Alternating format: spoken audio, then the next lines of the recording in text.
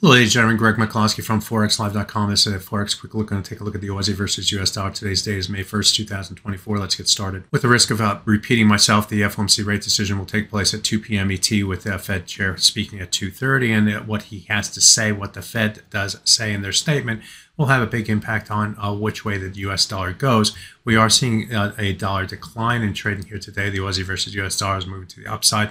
The dollar is moving to the downside, and in the process, the price is moving back toward some neutral levels, including the 100-bar moving average on the 4-hour chart, the 200-hour moving average, it's a green line in the chart, and also the 50% retracement level. This area right here is going to be my barometer for more bullish and more bearish in trading here today.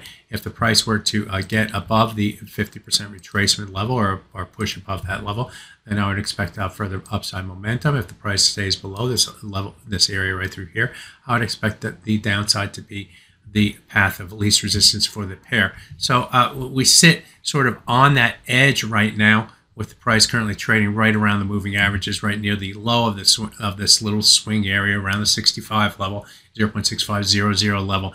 Be aware, be prepared. Now, on further upside momentum, the next key target to get to and through that would give traders more confidence of that move to the upside would be getting above the 200-bar moving average on the 4-hour chart and the 100-hour moving average. Those levels come between 17 and 22 and move above those levels. And I think it opens up the door, and we could even move up back toward over time, given a more less hawkish Fed, for instance.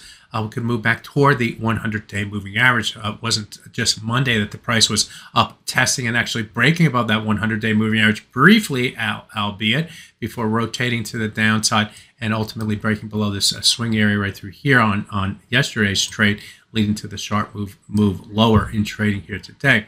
So that would be the path toward that moving average. Now, if the Fed is more hawkish and we see a rotation back to the downside, we'd look down toward this 0.6465 level as the next level of to get to and through, similar to what we saw these moving averages up here. Why that level? Well, if you look back in time and you take a look at this corrective high right here, the market peaked right there and then rotated to the downside and then broke above that level, moving to our high. It wasn't but earlier today that the price came back down to this level and bang, bang, banged against that old high, but could not get below that level. So get back below that level would increase the bearish bias and have traders looking for lower levels in this pair, including this swing area down through here, down through 0.6442, and then below that level opens the door for selling pressure that, who knows, could lead that back down toward the April 18th or 19th or thereabouts low